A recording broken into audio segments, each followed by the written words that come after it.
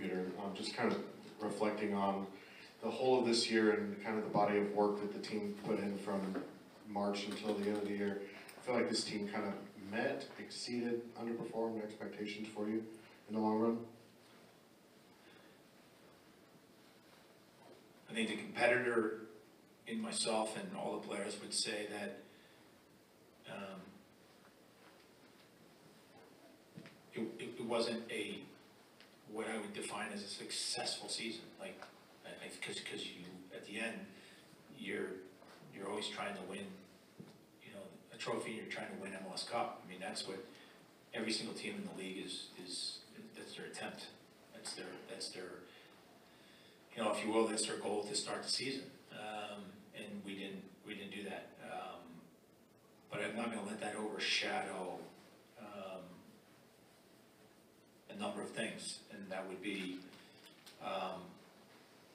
something that really resonates with me. And look, I'm sure I'll have different thoughts in another week, you know, but in a short period of time since the season has ended, and it's very short for me because I'm still dealing with things from the game that occurred. I would say that one of the big things that resonates with me is culture. I think that you don't have the kind of,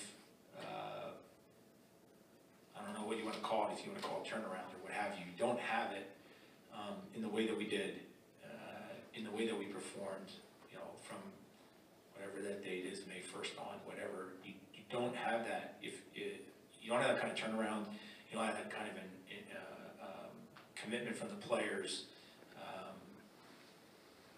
if you don't have a strong culture. And I've always, from the first day that I took over the team, I laid out what the 4 pillars of our culture are, and we have made all of our decisions based on those 4 pillars. And so it was incredibly impressive for me to watch and see how the guys stayed committed over that time, and were able to dig down deep and stay focused on what the mission was when nobody believed that it could be possible. The disappointment is that they weren't given a fair opportunity at the end of it. That's the disappointment. Not accomplishing your goal, it happens. That's what can motivate you. That's what can make you stronger. That brings you back. All those things. But when you don't have a fair opportunity at it, and that's the reason why you have come up short on your goal. It's a really, really hard thing to swallow. And that's probably the thing that I'm most disappointed in for the players, because of that. I was witness to it, right, every day. The commitment, the sacrifice, the fight, the belief, the non-belief at times, the meetings, the training sessions, the individuals, the teams. And listen, there's guys that, again, they're all individuals, right? They're on a team, but there's guys that think that they should have started. There's guys that think they should have played more. There's guys that, think they got a raw deal. I get that. I played on teams for 15 years and for coaches, and that was in my professional life, not to mention all the other years in college and everywhere else. And so I understand the dynamics within the group and how they think and all those things, but still to be able to, with all that going on still, on top of it having bad results, and not feeling good about yourself, and still being able to achieve what we did, it says a lot about the culture of this club, and that's why I use that as such a pivotal piece of who we are. You're talking in the moment that you feel like it's out of your team's hands. You're talking about the penalty specifically in the call that happened there again in Houston. Yeah. And have you had any conversations with the league or the referee association about that call and what went on after? So I have not. I can tell you that ownership has, and I know, from them what transpired, and I'm happy to say that first and foremost, I want to state this, and that is that this is not to take anything away from Houston. I congratulate them. I wish them the best of luck as they move forward. This has nothing to do with them. They're a good team, and they worked very hard throughout the course of the season as well. I know not just them, but the 28 other teams go through to get to this point and what it means for them. And so this is not trying to take anything away from them. I also will say is that I don't believe this is the league's fault. I just don't. I don't think it's MLS's fault. I think MLS wants to have a pure competition. I think they have invested with ownership in an amazing amount of money to make sure that situations like this don't occur, right? And so that's why we have VAR. And so when look, I've seen the form of VAR in the NFL, right, over the years, and I've always been incredibly impressed with the consistency. I know that they made mistakes over the years, but not to the level and the significance when you apply it to the kind of games if you just take us in the last 3 years, we've had 2 season decision day in 2021, the handball, and you have this in the semifinal of the playoffs on the Western Conference, where we have 2 situations where, and I'm the first one to admit, I understand that a referee sometimes cannot see a play in its live moment. I get it. I mean, shoot, a player could run in front of you. There's so many things that could happen to the referee in that situation. That is why there's now VAR. And there's so many different ways that that are very specific, that could be looked at, right? You're talking about, I don't care what your process is, because process doesn't mean anything to me. The only thing that should be the objective is to get the play or the call right. When you have VAR at your disposal, the person that should be making the final decision when it comes to something that is even remotely questionable, it should go to the center referee. Always. Always. There should never be any gray area there. It should go to the center referee. I know, even through our players, that the center ref said that hit his chest. I go, again, I accept that because it's a live situation. I can accept that. But there's a person that's watching the replays time and time again, and they get different angles. And that's not valid. That's not a valid response, because the truth is it actually hit the player's hand, arm, whatever you want to say.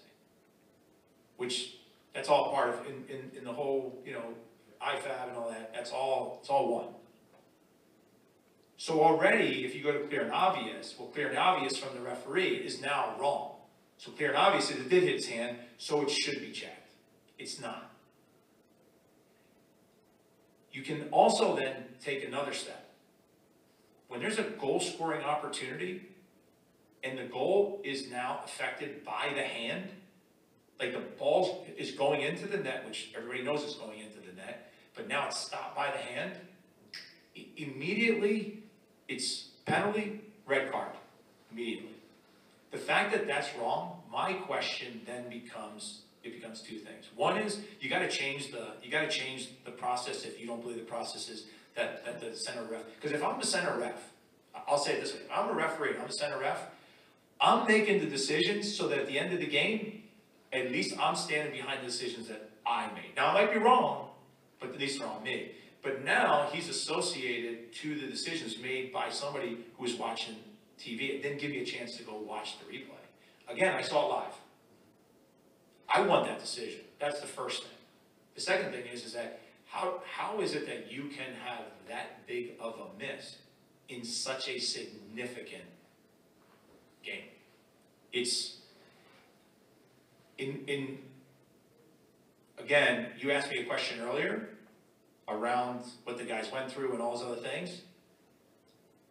I stack all that up against the fact that you're telling me that you can't send the center referee to make a decision and him sit there and say, I don't think it's a penalty, I don't think it's a red card, whatever he decides at that point, but he's not making the decision. And I believe that's a way out for the referee. It's a way out.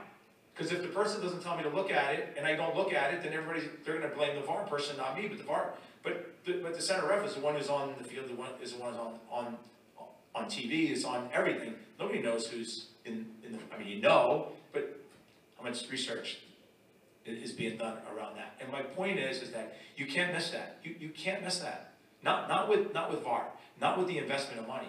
Because guess what? I've been in those games when we didn't have VAR, and that happened. So the same thing is happening with VAR. And as I said, 2 out of the last 3 years, our season has been dramatically affected by decisions by not going to the camera, not the center ref walking over and looking at it and making his own decision. I think that's unacceptable. That's where my issue is. And now I've told my team, hey, I'm sorry that this happened to you. After everything that you fought for, you now get, it's not that, I'm not saying also that we would have won the game. We just were not given the opportunity that we should have been afforded. And that was taken away from us. I personally am, see, there's a difference with me and a lot of other guys, is that I've been at the same place for a long time. I've been doing this job in regards to coaching the team for 15 years. And I truly do believe that we have lost out on a lot of other hardware because of the decisions that have been made in very significant games. And I got to tell you, I'm more than frustrated as the coach, and I'm more than disappointed when it comes to the players, the fans, because they're dealing with it as well. And then you have our ownership, who, you know, the time and effort and the financial commitment they make, and then, you know, we can't get that right. That's amateur. It's amateur, and it has to change. And it's not MLS. Pro has to figure it out for themselves, because you can't blame IFAB. You can't blame all this. It's pro. They have to figure this out. Same thing happened in Cincinnati. You know, I saw this thing about it was 3 inches. Someone did a calculation and figured it all out, and blah, blah, blah, and they said it's 3 inches. It doesn't matter, like, 3 inches is the same if I hit a shot and hit the crossbar. Well, yeah, 3 inches lower, I'd probably score. Well, I didn't. But it's 3 inches. It's the difference between something. And unfortunately, teams are out because of the decisions that, again, in that game, the referee didn't get a chance to go look at it. Center ref did not get a chance to go and review it, and I have a big problem with that. So Peter, there's a couple of... Sorry, but all the questions won't be answered that long. There's a couple of different things that I feel like come into play that are subjective in the terminology, at least that we're taught to talk about these things. You referenced clear and obvious. There's not a black and white definition of that. Now, we're not aware, like you are now, of what the referee had said on the field, but we saw this in the Champions League game yesterday, where they're mad. Oh, sorry, I just interrupt you on something, but you don't even have to listen to it. Like, if the referee doesn't go over, if the center referee doesn't go over and look at the monitor, then that center referee is not being told that it should be looked at. I mean, that's like, you don't need me to tell you that. I'm saying, and the other point is that when you're at home watching the game, and the replays are happening, you're making your decision within 10 seconds. That it's a handball and it's a red card. Like, that's what you're making your decision on. Now, I'm sure there's just some people say, it's not a handball.